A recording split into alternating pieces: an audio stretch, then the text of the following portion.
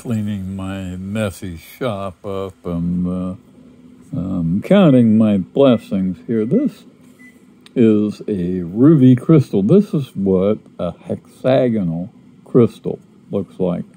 They have two even axes. Okay, so there's a right and a left that are basically the same in both directions. And kind of in all directions here. And either a short axis or a long axis.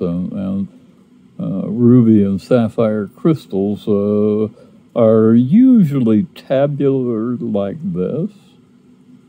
Tabular being like a tablet, huh? And sometimes they're in a barrel, a longer hexagonal crystal. And they're heavy. It's unlike diamond.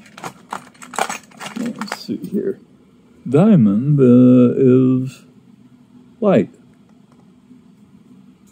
It's only 3.3, I think that's grams. So 3 times 5, 15 carats, basically. Okay, and this is 20 grams times 5, so it's 100 carats.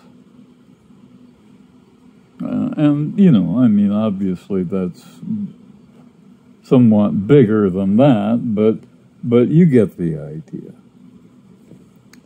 Okay, what we also have is something that I call a diamond, and it's all, dirty from my shop. I'm not, in love with diamonds because they're worth a lot of money. I like them for other reasons, and this is a rainbow diamond, and that's a natural rainbow as far as I know.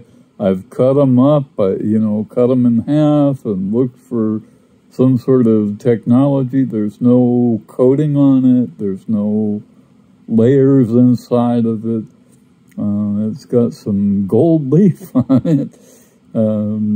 Gold leaf gets on everything. If you open gold leaf around your shop, you find that out.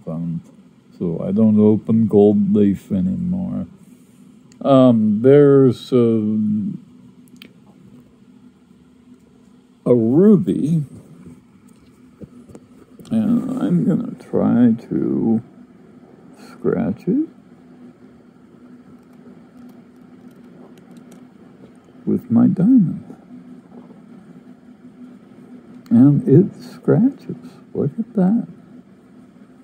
Scratches a ruby. There's only one clear mineral that will scratch a ruby, you guys. And that's a diamond. So, there you have it.